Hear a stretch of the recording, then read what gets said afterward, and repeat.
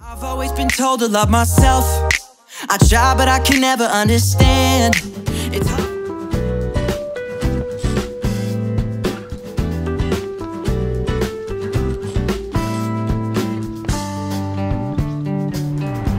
Hi everybody, and welcome back to my channel.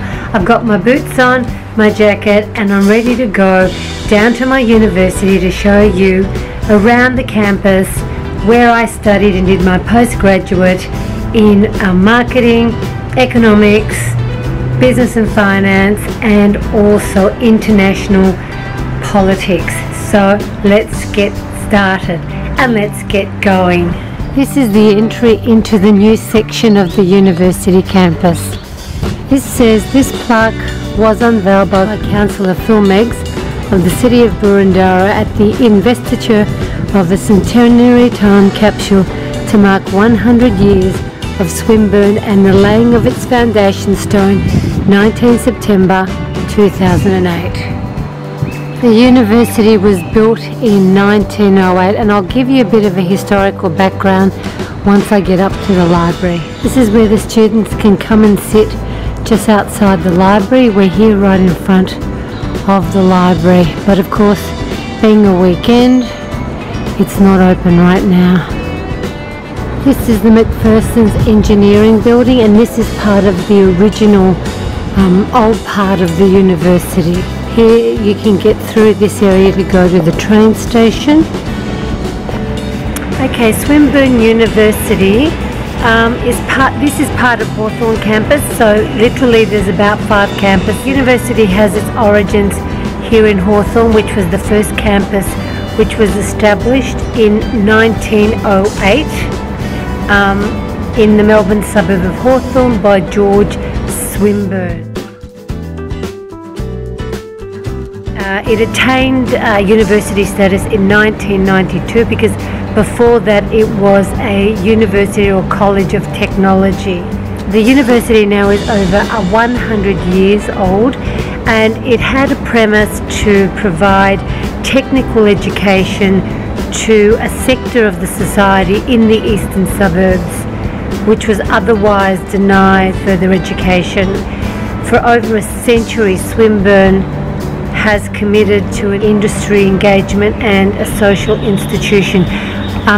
Whilst I was working for the bank, I actually did a 4-year course during the night here, so I would be working during the day, and then I would come from 6 o'clock and 10 o'clock and do nighttime classes just to further my understanding of international politics, international trade. I was doing marketing as well. It took me 4 years to do that diploma, but luckily for me, the university was just around the corner from where I lived, and given that, you know, I'd be tired from doing a 10-hour, working day, I'd then come 3 days a week to the university, like I said, from about 7 to 10 to do my studies. So I have fond memories of this place, and I thought I'd show you. So I'm going to now take you to the front part of the university, which was the original building, and that's on Burwood Road. So let's go. This is the original front part of the university. This is the chemistry department, as you can see, CH. And here is a sign that says, "You made it to Swinburne Hawthorn."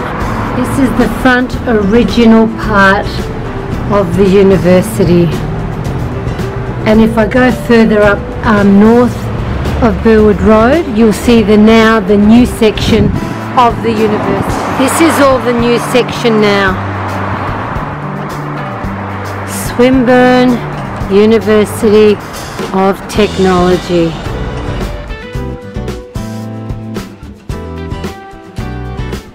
I'm walking back home now. I'm going through the back streets to get to my house, but I'll also show you the back end of the university, where the back end of the library is, and also the original back end of the building, and the original icon of its name, Swinburne University. So let's go there.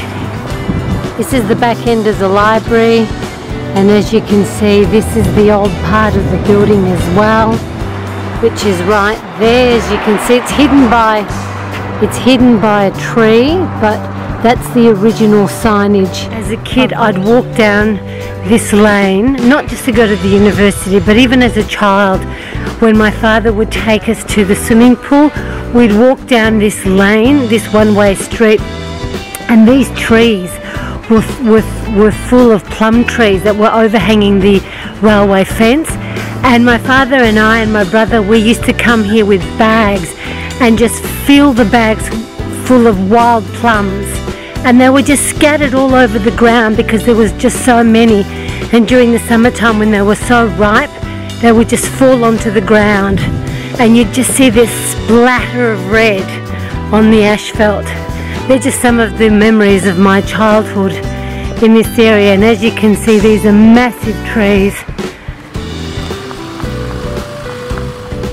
So I'm back home now. I hope you enjoyed going down memory lane with me to my old university. I couldn't take you to Melbourne University because it's just too far to go, and I wouldn't have wanted to ride my bike down there. So perhaps sometime down the stage I'll take you there as well. But for now, this university is sort of the closest to my house.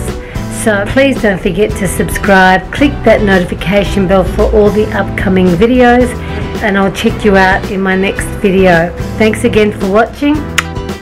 Bye for now.